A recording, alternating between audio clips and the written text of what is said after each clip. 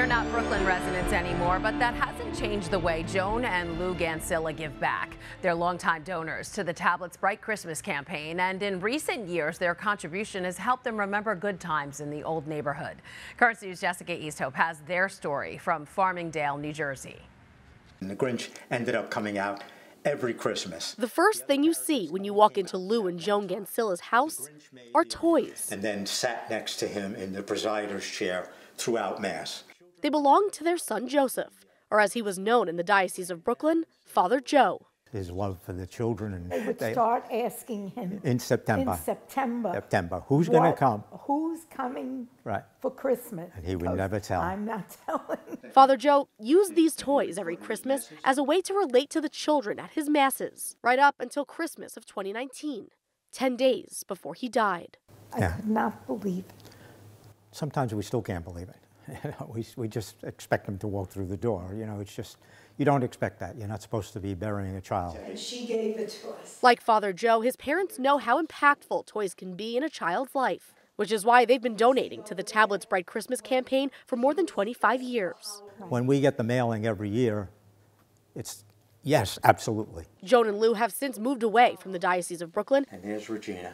And their home parish, the Basilica of Regina Pacis. We've attended there all our lives. We saw the church being built. But for them, it will always be home. Anytime we go back to visit our son, when we walk into the church, we have that feeling. We're home. We're home. Our roots were there, you know. And they, in a way, they still are. And giving to Bright Christmas is a chance to make that home a better place for those who really need it.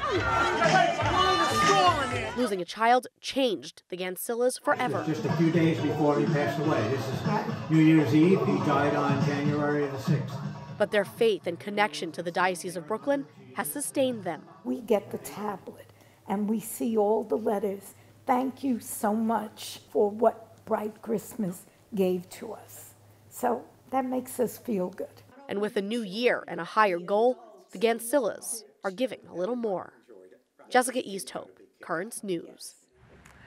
Want to join the Gancila family on their Christmas mission? There's still time to help the tablet reach their goal, and they need your help.